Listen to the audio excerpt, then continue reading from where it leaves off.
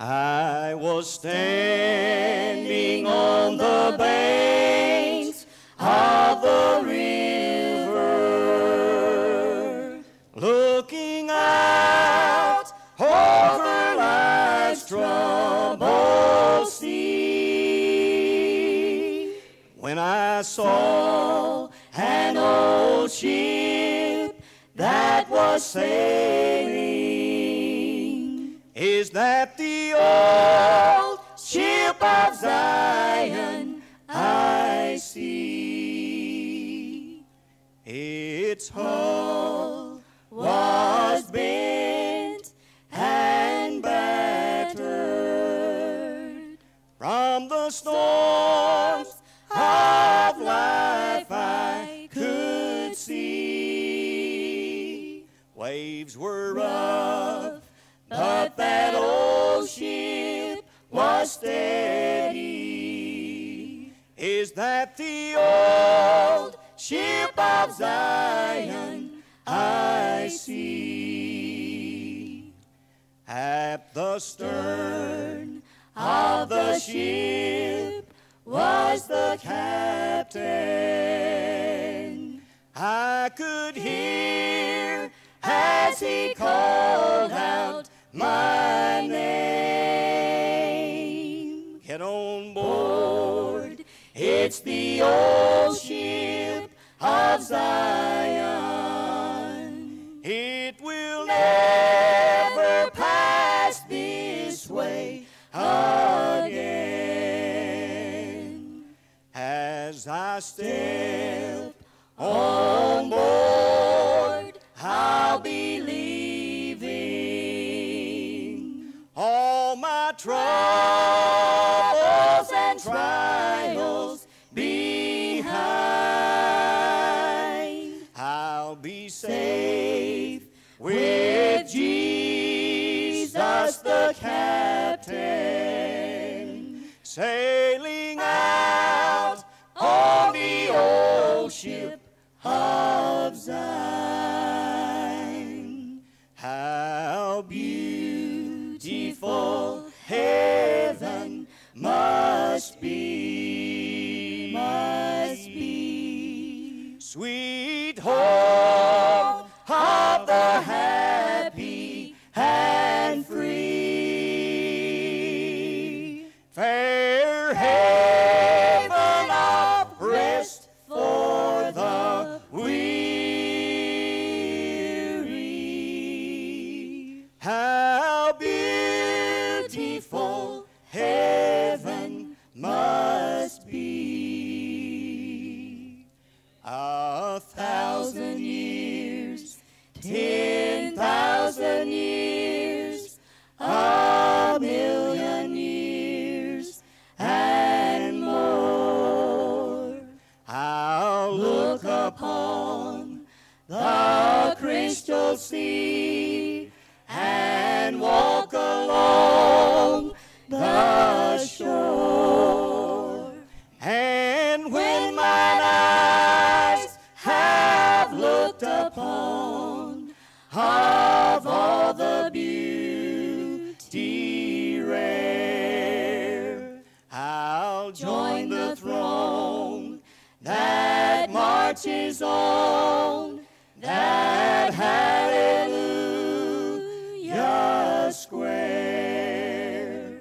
And as we march in unison, we'll sing redemption song. That earthly grave is empty now, and victory is won. Our hearts will never break again. Our tears will all be o'er. 1,000 years, 10,000 years, 1,000,000 years, and more. 1,000 years, 10,000 years.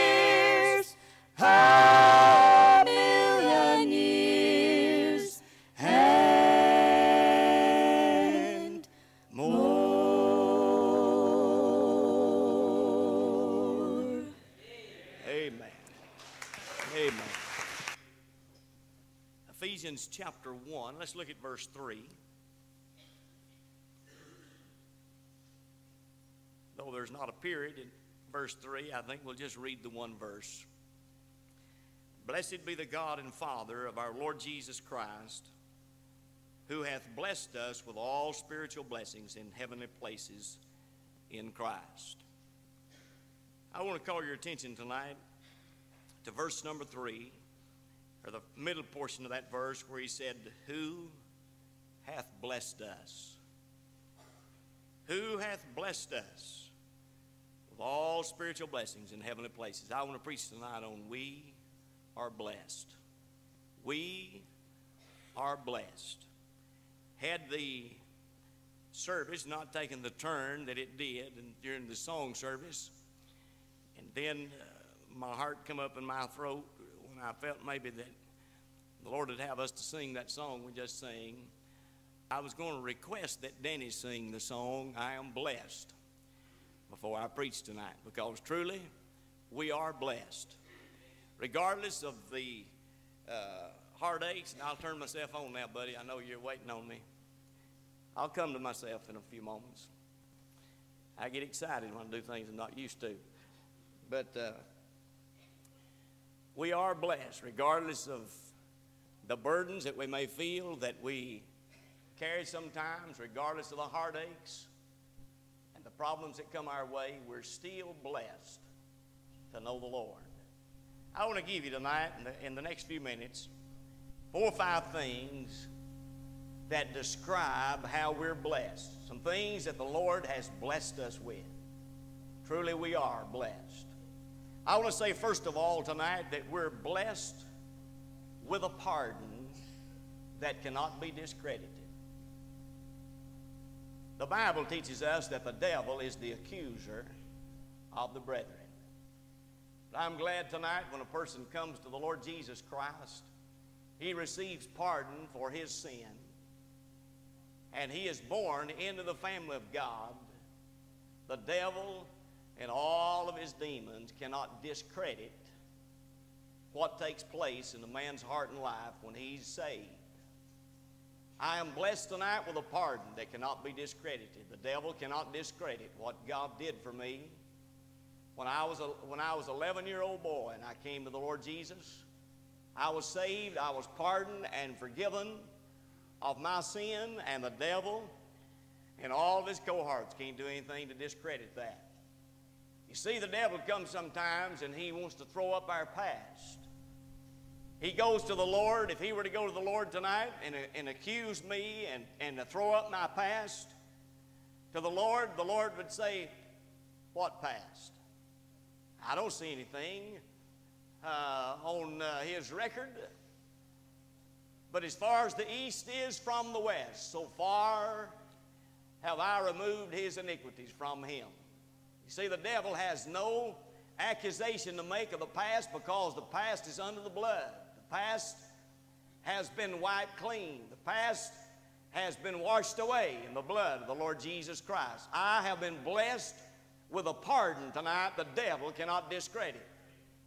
Oh, you say that's the past, but what about the present? He comes to us in the present, and he is going to accuse me before the Heavenly Father, and the devil goes and he presents his case, and the Father looks over at me, and the only thing he sees is Jesus. Can you get a hold of that? I mean, when he looks at me, he does not see me, but he sees Jesus. That's what is described to us in 2 Corinthians 5 and verse 21 when the Bible talks about he that knew no sin was made sin for us, that we might be made the righteousness of God in him. You see, I've been made the righteousness of God in the person of Jesus Christ, and the devil goes to accuse me before the Heavenly Father about the present, and he looks and he says, why, he's not everything you think he is, and he's not everything that he says he is, and he's not everything that he ought to be. And he draws the Father's attention to my present. And so the Father looks at me, and all he sees is his Son Jesus, and the righteousness of his Son that has already satisfied his justice, that has already accomplished paying my sin debt and given me a free and full pardon and forgiveness of my sin. We are blessed. We're blessed. If you were to think tonight out of this congregation of people that is sitting right here, and if it were possible to take each of our past before we were saved and put it up on a screen and let everybody see it, what a shocking statement it would make. If you were to take the past of the saved in this place tonight and put it on a screen, it'd be as white as the driven snow, because that past has been taken away. When a person comes to Jesus and he is born again and born into the family of God, he is born without a past. And to accuse a Christian that has been born into the family of God would be like going over here to the nursery floor at Cobb General and pointing your finger at one of those little infants laying in there that is just a few hours old and say, hey, I want to talk to you about this kid's past. I want to tell you about his past. Well, he has no past. He's just been born. And I want to tell you, when we as the children of God are born into the family of God, we're born without a past. We're blessed. And the only thing we have in the present is the righteousness of Jesus Christ. I am blessed tonight. You are blessed tonight. We are blessed tonight with a pardon that cannot be discredited. Secondly, we're blessed tonight with a power that cannot be defeated. That power is greater than the devil himself. 1 John 4 and verse 4 said, greater is he that is in you than he that is in the world. Now I want to tell you, when we're defeated tonight as Christians, it is because that we are not appropriating the power that we have. Now I know I mentioned this the other Wednesday night, I believe, preaching, and I'm going to hit it again tonight, because we Christians need to be reminded of what we have in the Lord. If we have all of this power, why don't we use it? Why don't we reckon it into our lives? Greater is he that is in you than he that is in the world. We have been blessed by a power that cannot be defeated. The Lord did not save us and leave us down here in this world to struggle through in our own weakness and our own frailty and go to heaven as defeated Christians. But I want to tell you, he imparted a power to you and I that is greater than the power of the devil himself. Greater is he that's in you than he that's in the world. It is greater, a power greater than the devil. Let's see the extent of this power. We're in Ephesians chapter 1. Look in verse number, let's look in verse number 19. Paul is praying for the church at Ephesus to have the eyes of their understanding opened, that they might understand what is the hope of his calling and the riches of his glory and his inheritance in the saints. He is praying for them to get their eyes open and to see all this. And then he said in verse 19, and what is the exceeding greatness of his power to usward who believe, according to the working of his mighty power, and look in verse 20, which he wrought in Christ when he raised him from the dead. Now, in a couple of previous sermons, I have mentioned the first part of that verse. What is the exceeding greatness of his power to usward? And then I come along in another sermon just a week or so ago, and I pointed out that that power was the same power that brought Jesus out of the grave in verse 20, which he wrought in Christ when he raised him from the dead. And I pointed out that that same resurrection power that brought Jesus out of the grave on the third day lives in you and I. But let's keep reading. This thing gets richer as we go. He says in verse 19, which he wrought in Christ when he raised him from the dead and set him at his own right hand in heavenly places, far above all principality and power and might and dominion and every name that is named, not only in this world but also in that which is to come. Now that's what that power did that brought Jesus out of that grave on the third day. It set him positionally at the right hand of the Father in heavenly places. And it positioned him far above all principalities and powers and might and dominion and every name that is named not only in this world but in the world to come. That is what that resurrected power did for Jesus. That same power lives in you and I. Now I want to ask you a question. In verse number 20, where is Jesus? What is his position? Verse 20 said that he raised him from the dead and set him at his own right hand in heavenly places. That's where he's at, in heavenly places. Go down to chapter 2 for a moment. I'm telling you that we have been blessed with a power that cannot be defeated. Look in verse number 4. But God, who is rich in mercy, he's just got through telling us about where we were at, dead in our trespasses and sin, and our conversation was according to the course of this world and so forth. And then he said in verse 4, but God, who is rich in mercy for his great love wherewith he loved us, even when we were dead in sins, hath quickened us. He has made us alive together with Christ.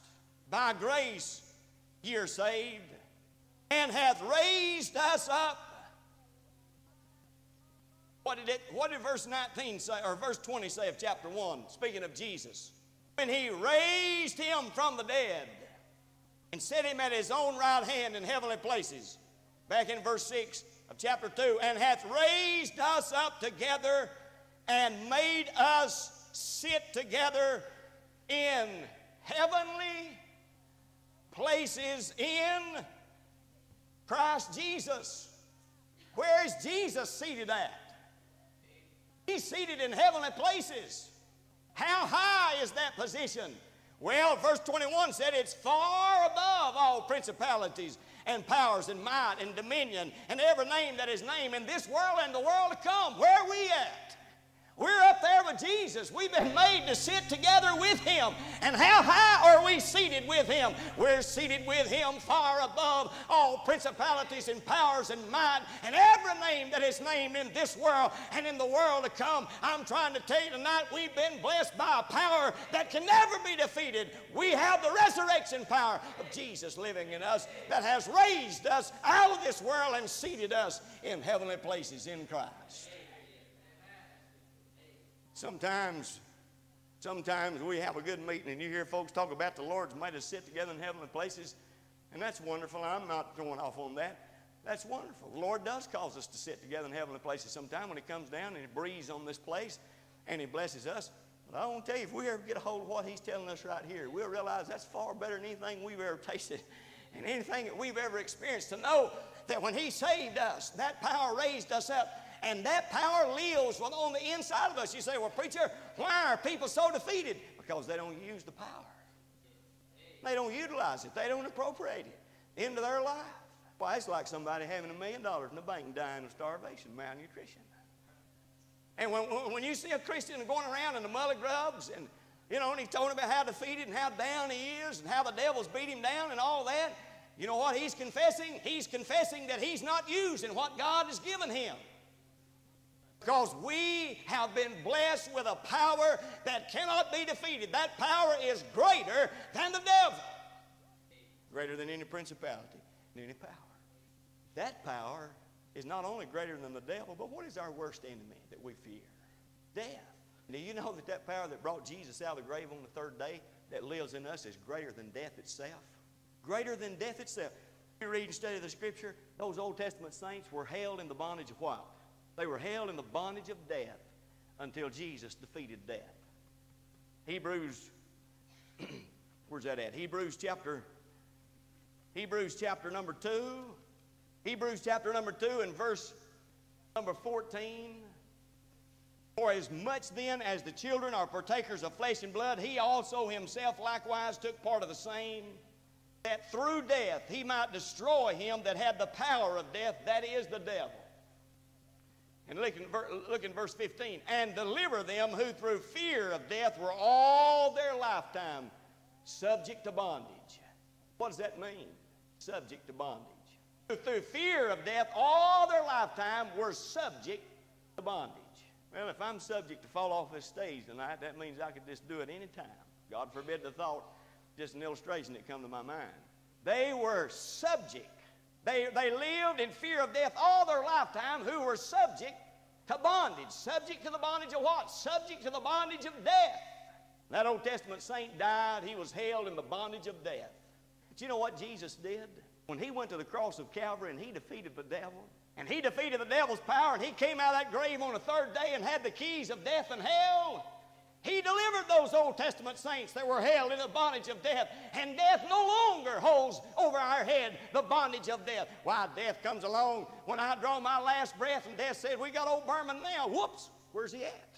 Thought I had him. Where'd he go?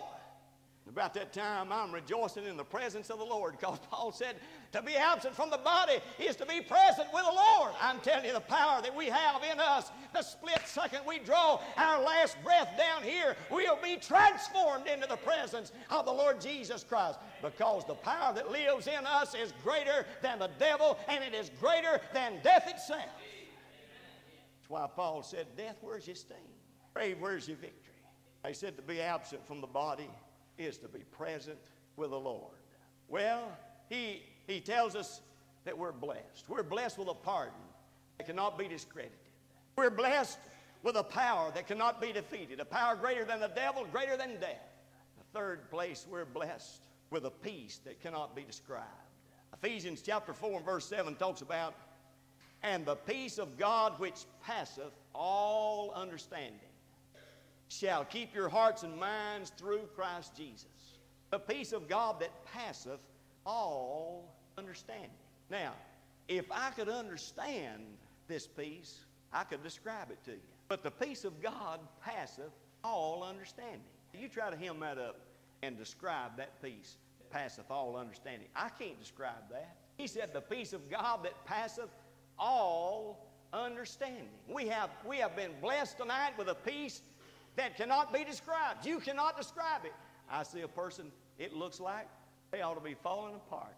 Their life is full of trials and troubles, and yet they're resting in that peace that passeth all understanding. World can't understand that. And we cannot get a hold of that, because it is a peace that passeth all understanding. This peace that we've been blessed with is good enough for us to live by. Jesus said, my peace I leave with you.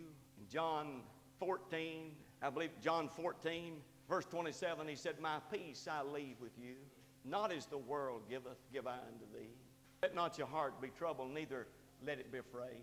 You remember, I've explained and given definition before of the peace of God. The peace of God is simply the possession of adequate resources. Jesus said, the peace I'm going to give you is going to give you a peace that you don't have to let your heart be troubled, and you don't have to let it be afraid, because you have adequate resources. This peace that passeth all understanding, that cannot be described, that we've been blessed by, is good enough to live by. But wait a minute, it's also good enough to leave by. Not live, but leave by. I was reading over there, Paul in Philippians, he said, I'm in a strait betwixt two. In Philippians chapter 1, he said, I'm in a strait betwixt two. He said, having a desire to depart, which is far better. But he went on to say, it's more needful that I stay here with you. Now think about what he's saying. He's talking about dying, folks. He's talking about going to heaven. He said, I'm in a strait betwixt two. It's like he's saying, here I am, I'm straddling the fence, and I'm up on the fence post, and I don't know which side to jump off. Over here on one side is life, and over here on the other side is death. And he said, I'm trying to make up my mind which side I want to land on. He said, I know which side I want to land on. He said, I want to go on to be with the Lord. Said, that's far better than what I see on the other side of this fence. Hey, that's peace when you can leave here with peace. Some of the most vivid memories and some of the most blessed times that I've had as a pastor over these years of pastoring is be standing by the bedside of the hospital or home of a dear old saint of God that has served God and known the Lord and walked and talked with God, to see them leave with that peace that passeth all understanding. I mean, the peace of God that passeth all understanding. I've seen some that just shouted their way right out of this world, right into the presence of God. just laughed in the devil's face and left on out. Peace to leave by. Paul said, I'm now ready to be offered the time of my departure. Now, that word departure means to lift anchor and to set sail. He said, it's time for me to lift anchor and set sail. But he said, I'm ready. That same peace for leaving was found in the heart of a man named Stephen when they picked up stones and stoned him till the last breath went out of his body. But when he left here, his face was lit up like an angel, the Bible said. He said, behold, I see Jesus standing at the right hand of God. What is that, preacher? That's peace that we've been blessed with, not only to live by while we're here, but to leave by when it gets ready. When it gets time for us to leave here, he blesses us with a peace that passes all understanding that is sufficient for us to leave by. I don't want to die. I enjoy living. I'm not looking forward. Now, I'm looking for the Lord to come, but I'm not just somehow or another, I'm just not looking forward to death. But you've heard me say this before, and I'll say it again. I believe because I'm saved and I'm a child of God, I don't think I'm going to wring my hands, and I don't think I'm going to worry about it when death moves in on me. But because of who I am in Jesus Christ, I believe He's going to give me sufficient grace and give me a peace that passeth all understanding. I can stick my tongue out at the devil on my way out and leave here with the peace of God in my heart. I believe it was D.L. Moody's last words when he died. He made this statement. He said his last words before he died, some witnessed, and he said, earth is receding and heaven is advancing. Earth is receding and heaven is advancing. I want to tell you, when God sends that angel band to pick up one of His saints and usher them into the presence of Jesus Christ, I believe they can do so with a peace of God that passeth all understanding. We're blessed with a pardon that cannot be discredited. We're blessed with a power that cannot be defeated. We're blessed with a peace that cannot be described.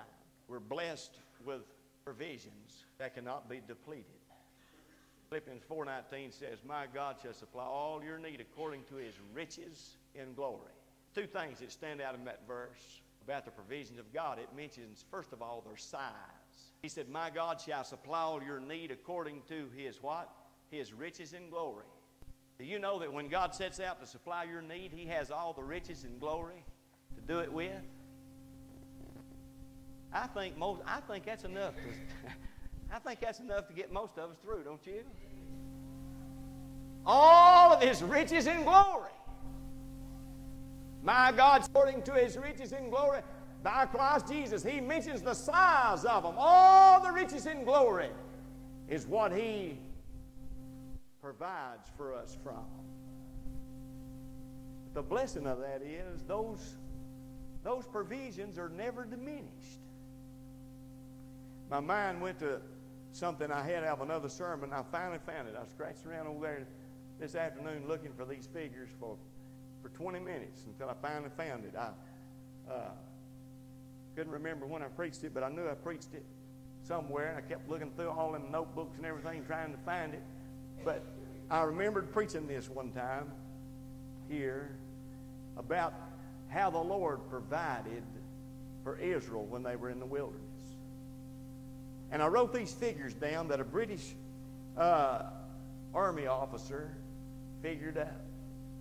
When the children of Israel was in the wilderness, when God delivered them out of Egyptian bondage, there were at least 2 million plus that came out of that Egyptian bondage that God sustained through that wilderness. In fact, most people believe it's closer to 3 million than 2, but just to be on this British officer, on the conservative side, he figured it at 2 million. And here's what he said.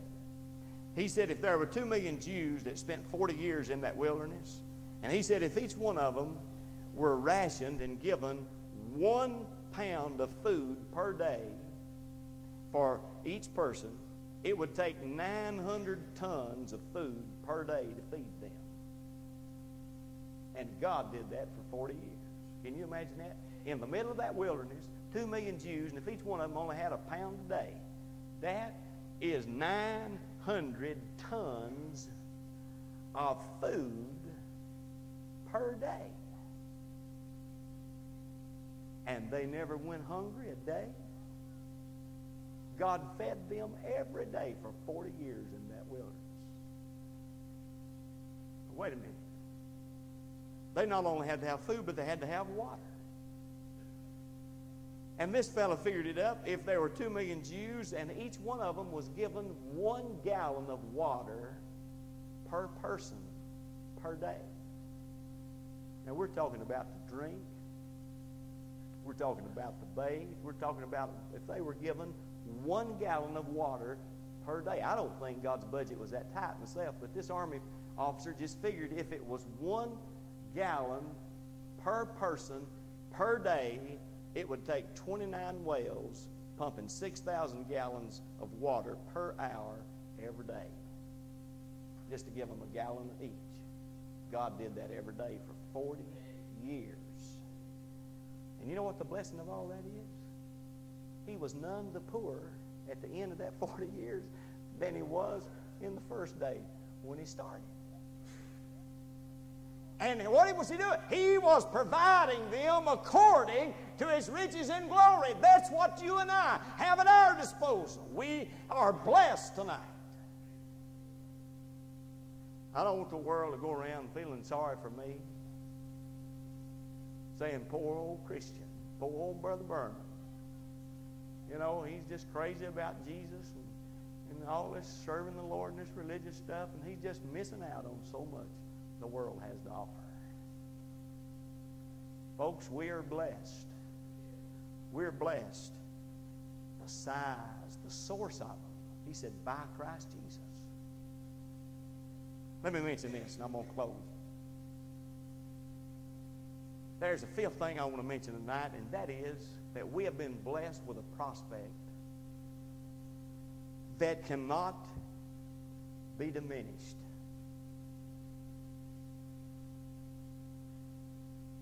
How bright,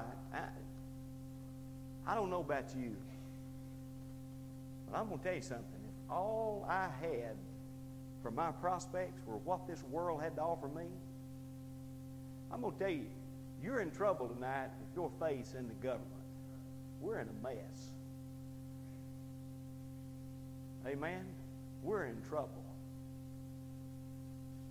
Somebody told me this morning that there's 2 people in this world that is on the popularity polls. They're at all-time lows, and that's preachers and politicians. Anytime preachers and politicians are mentioned, men grab their pocketbook and their wives. That's what this fellow told me.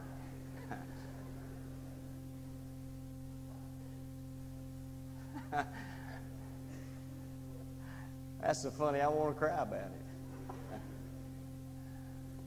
We're in trouble. This world is getting darker every day. I never have thought too much about putting a gun to my head, but I want to tell you, and you can call this disrespectful or just say what you want to, but I'm about like the rest of you, and I just have a little advantage because I'm the preacher and in the pulpit, but I'm about like the rest of you. I've had it about up to here with some of these politicians. But if I thought all the prospect that we had was anchored in the White House, I'd almost be tempted to just get it over with now. Because we are in a sad shape. We're in trouble in this country tonight. But I want to tell you something, blessed be God. God is still in control, and He is still going to have the last and final word. And Jesus said, just look up and lift up your head, because your redemption draweth nigh. The darker it gets down here for this old world, the brighter our prospects are. And we're the only one that can say that. What about these poor folks that all the hope they have is in the White House and in these politicians that run this country? Now, I love America, and I don't even like to say things like I'm saying now. I love America. I'd rather live here than anywhere else. I'm proud of the American flag, but I pray God we have a revival in this place that'll shake us up for election time. We're at the place now, you talk about Democrats and Republicans. Who'd be proud of being either one anymore?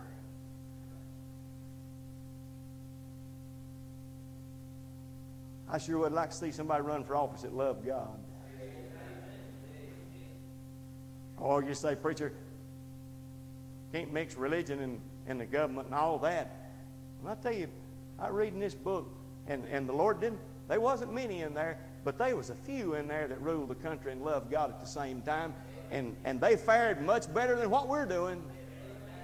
Every time they had a godly king that sat on the throne in Israel that loved God and led the people to serve God and recognize Him, God poured His blessings out upon them. And I believe God will do the same for America tonight. If we had somebody that recognized God instead of trying to just push Him completely out of everything. We have our prospects tonight. They're never going. I don't know what the outcome is going to be. When is the election? November the 5th. Well, I want to tell you something. No matter who ends up getting elected to lead this country, our prospects are going to be just as bright on November the 6th as they are on November the 4th or the 5th, because our hope is not in this world, but it's in another world. I believe we ought to do the best we can to honor God and serve Him while we're here.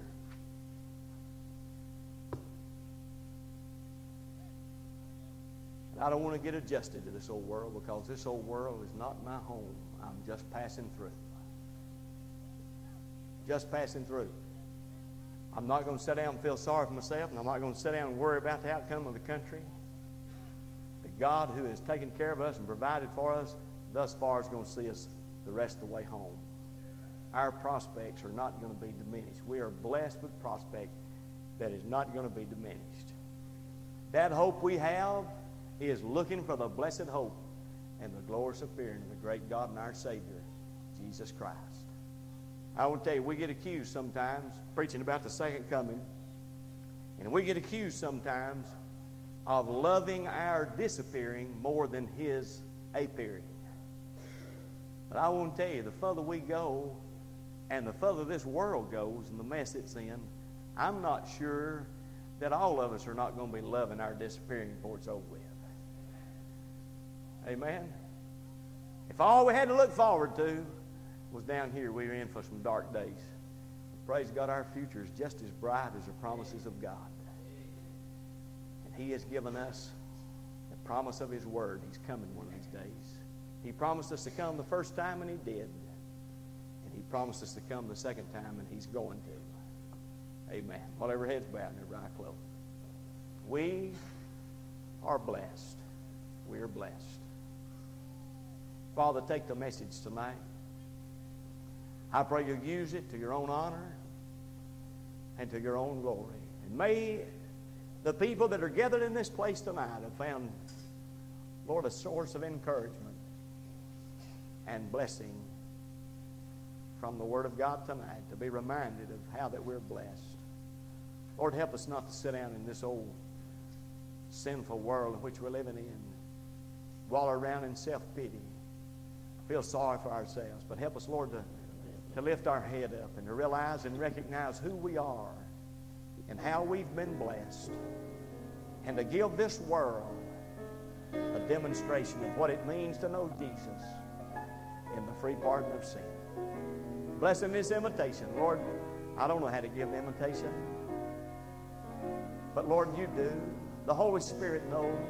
And I pray the Holy Spirit of God would just move in this service tonight, in this invitation, and do what needs to be done in each of our hearts, and then help people to obey you. And we'll thank you for it in Jesus' name. Amen and amen.